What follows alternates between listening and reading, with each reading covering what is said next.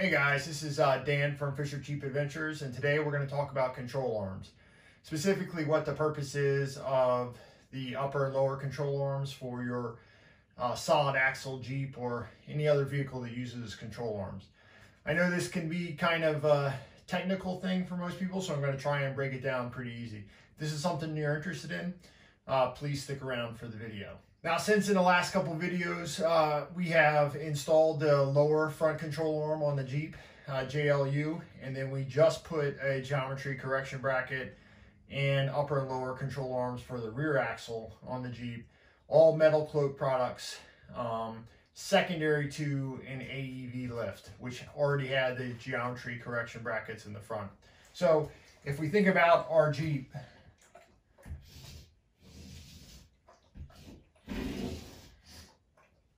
we have the front axle here and the rear axle here. Our control arms run from the frame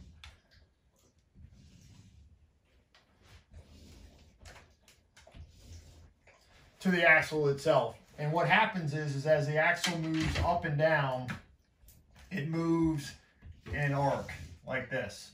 So here is the front and the rear axle, and these are our control arms that come down from the frame. Again, very basic. So our coil spring and our coil spring, and the axle moves up and down in an arc based on the compression or the droop of the suspension. As we lift it, these arms stock are supposed to be in a fairly parallel form, and what that does is it keeps the axle centered within the wheel well, and then it keeps the caster correct so that your vehicle turns the way that it's supposed to. Now on a stock vehicle, 6 degrees of caster is what you're looking for, and so all of your attempts with control arms and correction brackets all attempt to maintain that, especially in the front end, because that affects how the vehicle steers. Now the lower control arm specifically, all it does is it controls how close or far that axle is within the wheel well. So as you lift your vehicle, the suspension actually starts to drop and pulls the axle back, making it not being in center. So you can use that lower control arm to adjust the axle forward to put it back inside of the center of the wheel well.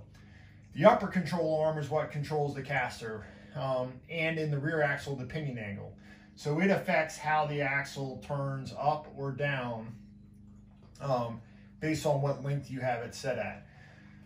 So when you lift your vehicle, by dropping the axle down, the axle starts to rotate this way. And you can use an upper control arm to shorten that distance to bring the caster back so that it steers correctly. The same is true in the rear axle, as it also travels in this arc.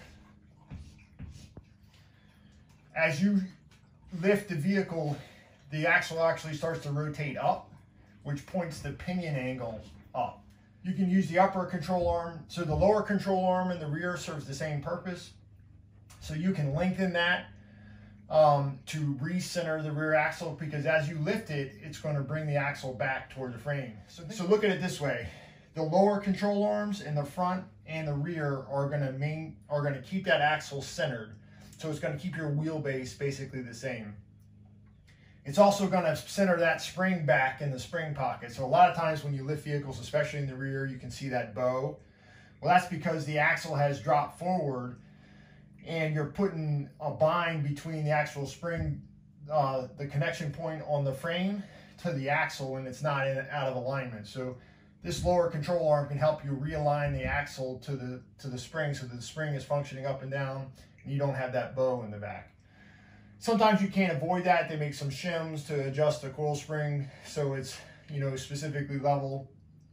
But typically the lower control arm can help you not only recenter that, but it also centers that axle to where the coil spring is supposed to be setting. The upper control arms control the pitch of the axle itself. So it makes the pinion go up or it makes the pinion go down.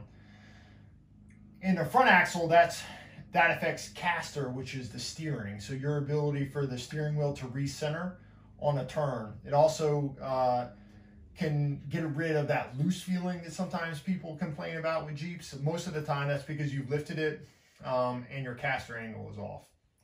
So lower control arms do a really good job of recentering the axle inside the wheel well and correcting the caster angle in the front and correcting the pinion angle in the back. Simple, down and dirty, quick and easy. Hope you guys got something out of it. Thanks for watching. This is Dan from Fisher Jeep Adventures. We'll see you on the trail.